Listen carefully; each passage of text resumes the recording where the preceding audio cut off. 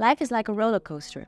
Sometimes it goes up, sometimes it goes down, and sometimes it's in the news because there's been a terrible crash. What you gotta understand is that the ups and downs are polar opposite states of mind. When you're on an up, you're energized, you've got plans, you've got projects, you know where you want to be and you know how to get there. The lows, on the other hand, are more like wastelands. Everything's dead, everything's chaos. You know you're not supposed to be there, but you also don't know how to get out of there. What you need is a way to get out of the wastelands and back onto the tracks. And I'm gonna show you how to do that. Before you even allow your mind to start nagging on your self-esteem by calling yourself lazy or good for nothing, I want you to have your blood drawn. Especially if you're a woman.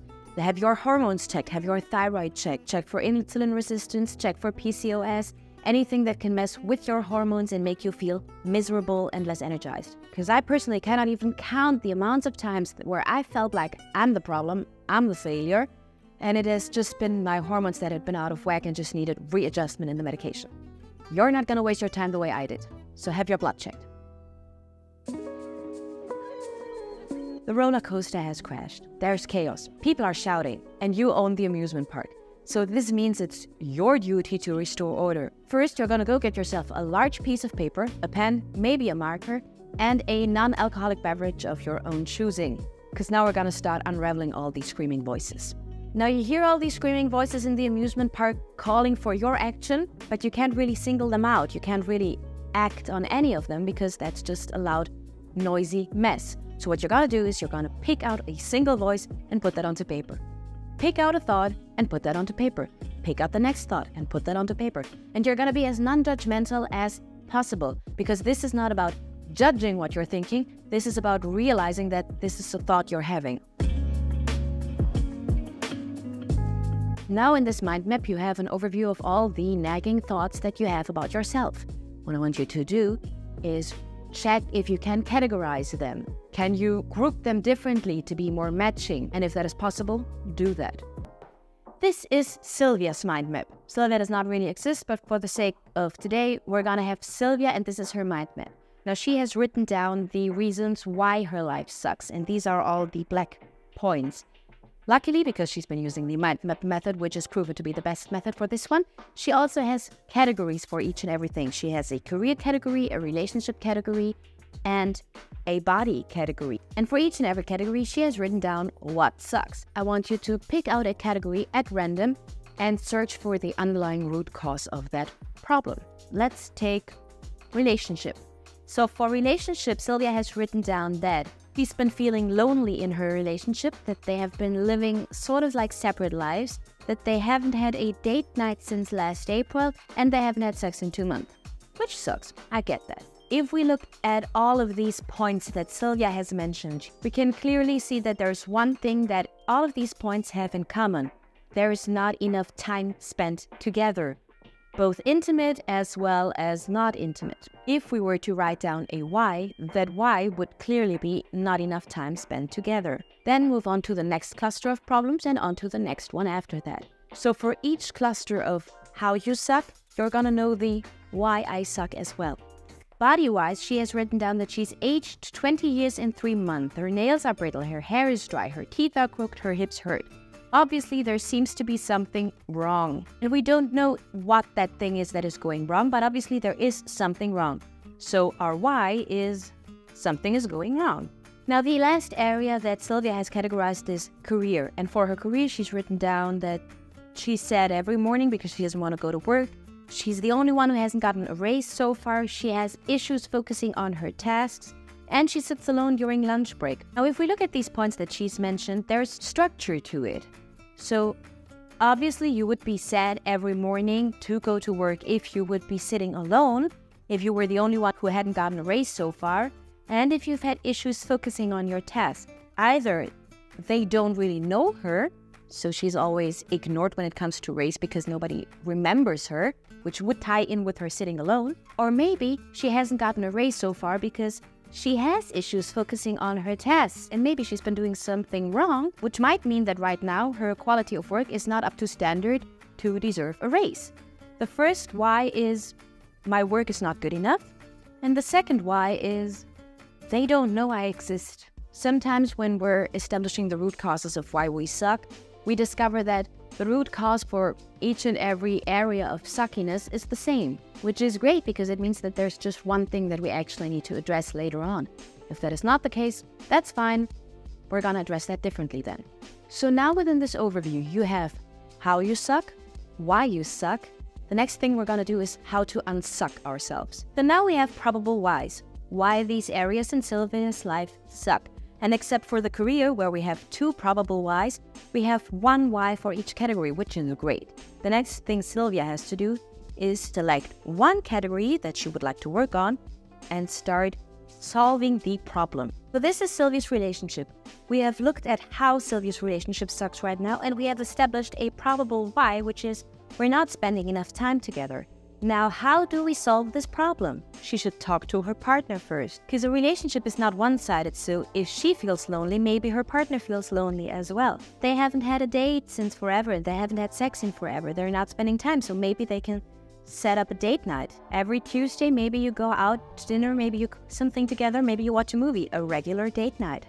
And then, of course, there's the big guns like couples counseling, maybe a retreat together. Or maybe, depending on what type of couple you are, you might want to try swinging. That is how her relationship sucks. That is why that sucks. And now that we have the why, we can establish things that we can do to solve that why. And we can do this for each and every category. Even for the body one. Her why here is, there's clearly something wrong here. What can Sylvia do? She can get her blood work done, check for vitamin deficiency.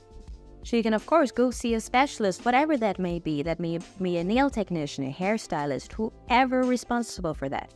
And she can, of course, save money to fix these issues. Maybe you want to have your teeth straightened. Maybe you want to have a new hairstyle and go to that fancy salon. Maybe you want a nail technician do your nails regularly. Or maybe you want to have a facelifting. We're not here to judge. Now, with Sylvia's career, there have been 2 possible reasons why things might be wrong. Maybe her work is not good enough. Maybe they don't know that she exists. So what can she do to solve that? Sylvia could talk to a supervisor. She could also put herself out there more. Maybe there's a way she could join them at lunch. And she could also check the quality of her work. Maybe there's too many errors. Maybe she's not good on the deadline. You can also find a new job. Because maybe Sylvia's boss is just a sexist prick who only gives a raise to the big-chested employees, and Sylvia never had a chance with her flat titties. That is a possibility. The important thing is that you now have an overview of how you suck, why you suck, and which actionable steps you can take to unsuck yourself. Yes, and I heard that it sounds dirty, which is why I'm gonna keep using that. Unsuck yourself. Even if you don't know how to solve a problem, you can still think of a person or an agency or whatever you can ask to help you solve that problem. Because no one expects you to actually solve all your problems by yourself. You just need to know who to ask, where to look. Now you gotta decide if you want to do this for just one category and fix one problem at a time, or write this down for each and every category so that you have that. No matter what you decide on, the end result is gonna be the same. You're gonna have your action plan. Sometimes you'll find that the solutions to the problems are all things that you've already tried and failed at. And there might be several reasons for that. The first, most obvious reason is you're burning through your energy reserves. Sometimes we know what we need to do and we do all of that at once, which means that we can do this for a week, maybe 2 tops, and then we're completely burned out. Especially if you have Hashimoto's disease, we tend to overdo things, especially physical activities, and then we get sick real quickly. A second reason why that might not work is because you simply cannot establish a proper routine or habits. Or in other words, ADHD. That is mostly the case if you do something for a while and it helps you, and then you get bored of doing that, and then the thought of doing that makes you want to puke. And if that is the case, then guess what? That's your root cause of problem. Either ADHD, and you need to solve that, learn to live with that, or overdoing it, and you need to do less.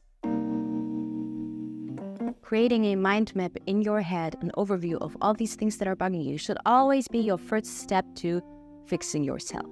Because that is the only way you can really see if there's something that needs to be fixed and what needs to be fixed. And then you can establish the how. Once your thoughts and all these things that are bugging you are onto paper, you'll feel way lighter, and you'll also be way more clearer in your head. And herein lies a danger. The moment we feel emotionally lighter, we oftentimes stop putting to action the plan, and then a week later we'll feel shitty again. Not only start working on your action plans, on your to-do lists that you have created based on each root problem, but I also want you to set up checkup dates. This can be once a month, once a week, once every other week, but do that. And when you're having your checkup dates, there's questions you can ask yourself. I wrote some down, some that I oftentimes ask myself. How have I felt switching up a few things? Have I done my doctor's appointments yet? How easy was it to keep a new routine?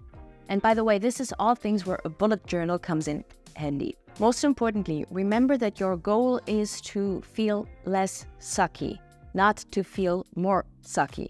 So check if all these steps you're taking are actually helping you in feeling better, or are rather causing you to feel worse. Because if that is the case, you're gonna wanna stop right there. If you suck at university, your problem could be, I don't have enough time to study because I also have to work, which is a problem you can address. If you suck at university, your problem could also be, I'm a dumb, stupid bitch who's too stupid to study. That's your hormones. Because you're not really a dumb, stupid bitch who's unable to study. But if that is the only solution to your problem you can think of, then that's your hormones. Because if your hormones are not working as they should, you're gonna see things way bleaker and way darker than they really are, which is when you cannot find a solution to your problem. And your mind map will show you that. As I have said before, I have tried this method about 1,000 times, and each and every time it has been helpful to me. So you shouldn't miss that out. My name is Christina, this is Luftig Frei. Don't forget to subscribe. See you in the next video. Driving through days and nights, won't stop for traffic lights.